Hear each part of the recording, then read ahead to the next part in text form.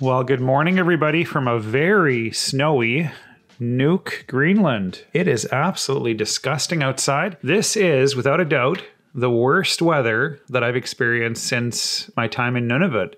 Really foggy out. I'm actually worried that I'm not going to be able to fly out of Nuuk tomorrow because the weather is supposed to get worse. So I might be stranded here for a few days. I'm not sure.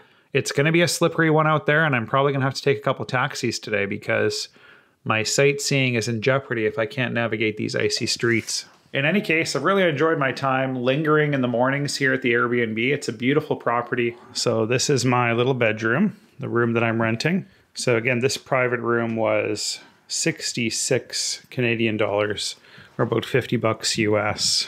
And this is the beautiful common space, I suppose. This is their living room, which is really gorgeous. They have lots of different Greenlandic art. They have a seal skin. So it's pretty cozy. And over here you can see the view out the window today. He has an amazing view. And I love that clock. That's so cool in the shape of Greenland. You know, it's not gonna ever be a hotel or anything like that because you don't have your own privacy and so forth. But, you know, this is a comfortable space and reasonable price. And it's cool to actually stay with a family that lives here and learn a little bit about the community and what it's like to live here in Greenland. So yeah, I'm impressed.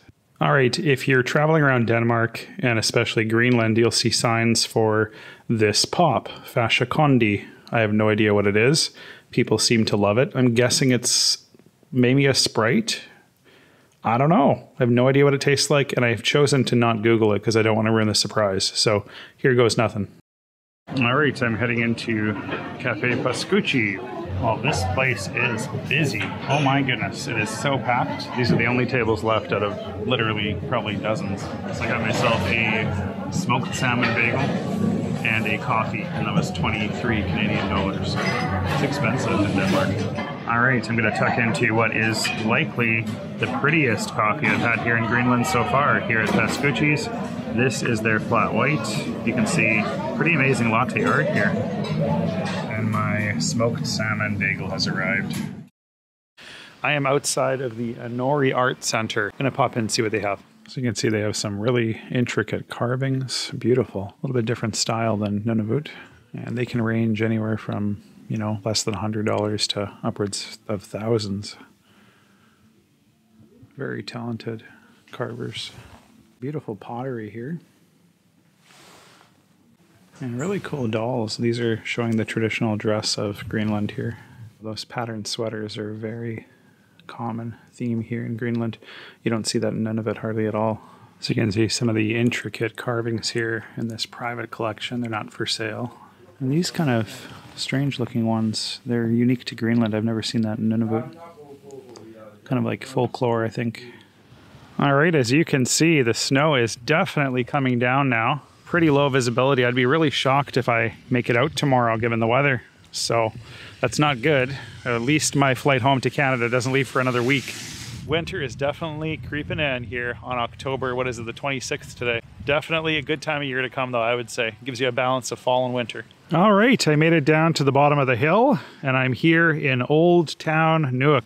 This is where you're gonna find some of the city's oldest buildings, including the old church. The Church of Our Saviour, which is just around the corner there. Very colorful. It is a little bit hard to enjoy with the blast of snow that's just moved in. I'm glad I got travel insurance for that flight tomorrow. It's definitely coming down.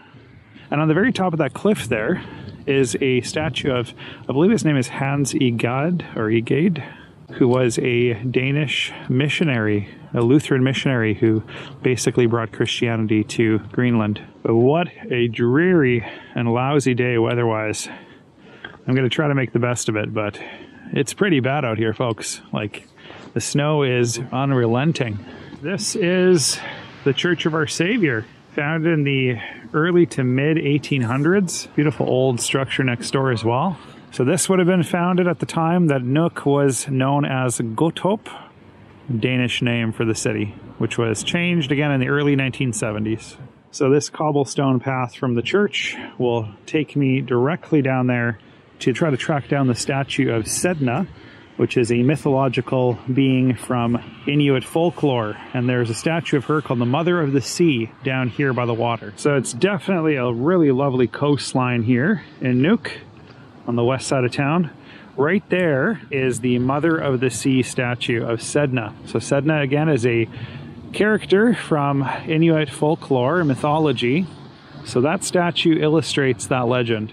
So you know you're in Inuit country when you see this many kayaks. So plenty of kayaks here on the shoreline, all docked for winter. Very cool though. I'd love to get in the water if it wasn't so cold. So you can see down there some amazing blue icebergs along the coast. Crazy to see how rich the blue is. I've never seen an iceberg that blue before, apart from like a glacial cruise. So you can see that these are some of the oldest houses in Nuuk. This one here looks so dated, creamy yellow colored. I'm not sure how old this building is, but you can tell it is pretty historic. I would say turn of the 20th century or late 1800s. This old antique equipment. And this is Hans I Gedevig. But boy, it's a larger area than you'd think, actually. Another staircase here to head up to downtown.